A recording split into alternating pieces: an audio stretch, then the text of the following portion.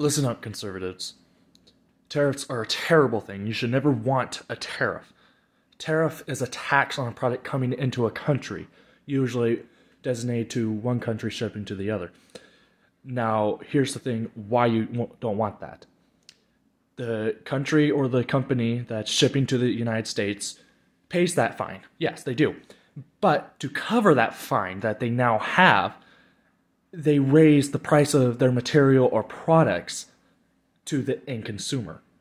And so we, the citizens of the United States, are praising people, our presidents. I think of Donald Trump for making a 25% tariff on steel when he was president, and we're praising him for that. That's not a good thing.